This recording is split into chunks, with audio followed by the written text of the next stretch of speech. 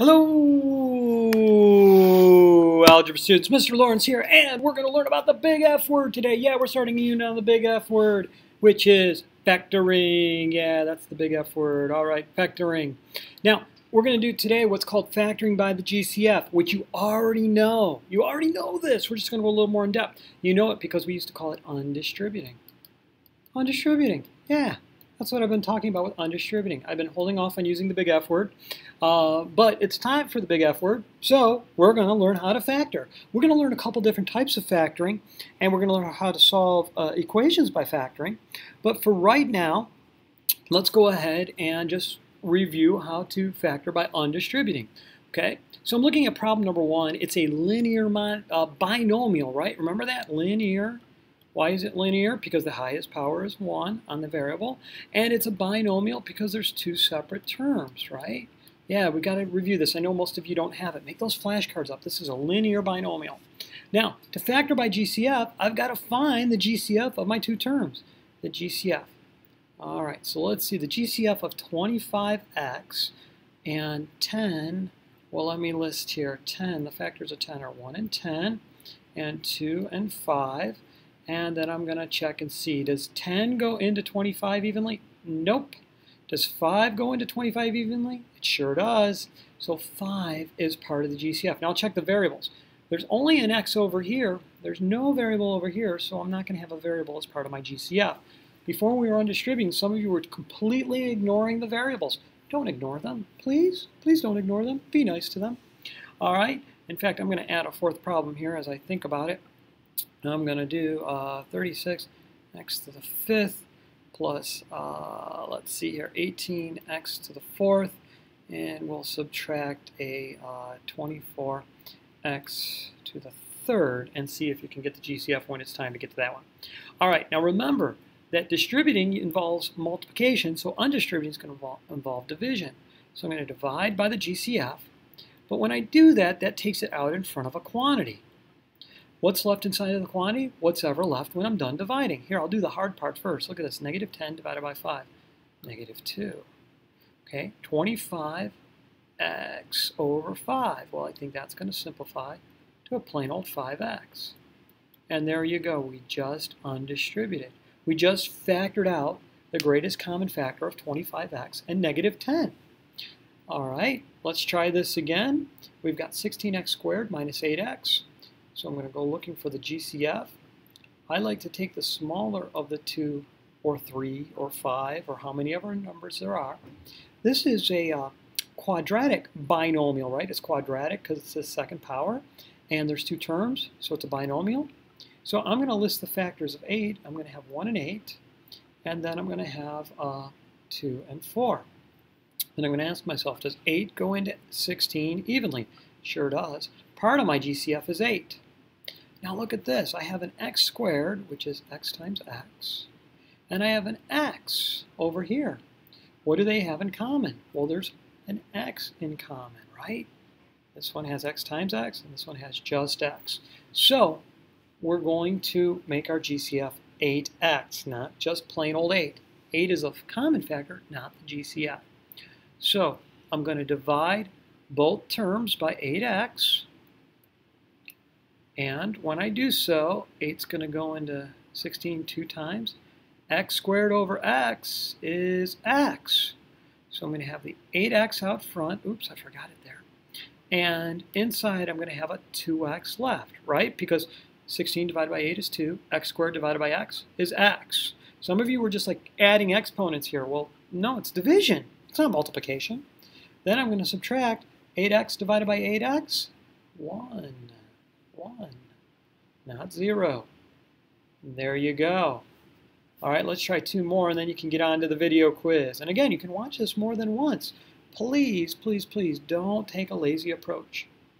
All right, so let's see here. I don't know if I gave myself enough room. Maybe I can move number 4 down here. Yeah, I'm going to get it out of my way. There we go. That should give me enough room to do it. Okay. So I'm going to go looking for the GCF of these three terms. I'll have GCF. Okay, I'm going to take the smallest number, the smallest coefficient, which is 2. So the factors of 2 are 1 and 2. Does 2 go into 16? It sure does. Does 2 go into 4? Yes, my GCF will have a 2 in it. Now I'm going to look at the variables. What's the greatest number of x's that are being multiplied together in all three terms? Well, this is x times x times x. This is x times x, and this is just an x. So the greatest number that they all have being multiplied is 1, a plain old x. So my GCF is 2x. So I'm going to divide all three terms by the GCF. And my GCF will go out front of the quantity. What's left? 2 divided by 2 cancel out. X cubed divided by x is x squared. 16 divided by 2 is 8. X squared divided by x, x. 4 divided by 2 is 2. X divided by x cancel out, and there we go. Now, by the way, I didn't mention that originally the problem, this 2x cubed minus 16x squared plus 4x, was a cubic trinomial. See, the third power and 1, 2, 3 cubic trinomial. Inside the quantity, I have a quadratic trinomial. There's 3 terms. Highest power is 2. All right, number 4. Number 4. All right, we're going looking for the GCF. All right, so I need to list the factors of 18. I'm going to start with them in 18. I'm going to go with 2 and 9. I know 3 and 6 are factors of 18, and then 4 doesn't go in, 5 doesn't go in. I don't need to check anymore. Remember to list them vertically in order like this as pairs. 1 times 18, 2 times 9, 3 times 6. It'll be a lot easier. So let's check them. Does 18 go into 36 evenly? It sure does. Does 18 go into 24 evenly? Nope. See, to be a common factor, it has to go into all the numbers we're talking about, not just 2 of them or 1 of them. Does 9 go into 36? It sure does. Does 9 go into 24 evenly? All right, let's try 6. Does 6 go into 36? It does. It goes into 18, of course. Does it go into 24? You betcha your life. There we go. GCF has a 6 in it. Now, what's the greatest number of x's that are included in each term? Well, I have x times x times x times x times x. This is x times x times x times x. And this is x times x times x.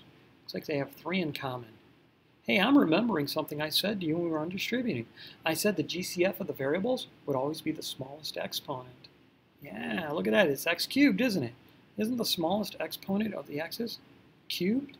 Right? X to the 5th, x to the 4th, x to the 3rd, or x cubed. There's my GCF. So I'm going to divide all 3 terms by x, 6x cubed, 6x cubed, and 6x cubed. So my 6x cubed is out front. What's left in the quantity? 36 divided by 6 is 6. X to the 5th divided by x cubed is x squared. 18 divided by 6 is 3. X to the 4th divided by x cubed is x. 24 divided by 6 is 4. The x cubes cancel out, and there you go. Initially, I had a 5th degree trinomial, and now I have a quadratic trinomial, right? There we go. All right, one more. Let's do one more strange example. Let's do one like this. Let's do 40, x to the 6th, y to the 2nd, z to the 8th, minus, let's go with 24, x to the, let's go with x to the 5th, y to the 6th, and z to the, let's not go 7, let's go z to the 3rd, z to the 3rd. Okay, so again, I go looking for my GCF. GCF. All right, it's going to take the 24. I'm going to list the factors of 24. 1 and 24. 2 and 12. 3 and 8. 4 and 6. 5 doesn't go in. Now I'll compare the factors of 24, starting with 24 to 40. If they're factors, great. I've got the greatest common factor. If it's not, I'll cross it off. So is 24 a factor of 40? Nope, it is not. Is 12 a factor of 40? 8 is a factor of 40. So my GCF, I guess I shouldn't write GCF there, sorry, is going to have an 8 in it. Now let's check the x's. Okay, I've got x to the 6th and an x to the 5th. I'm going to highlight those. X to the 6th and an x to the 5th. Well, the highest or the lowest degree is x to the 5th. Hey, could I think about x to the 6th as x to the 5th times x to the 1st?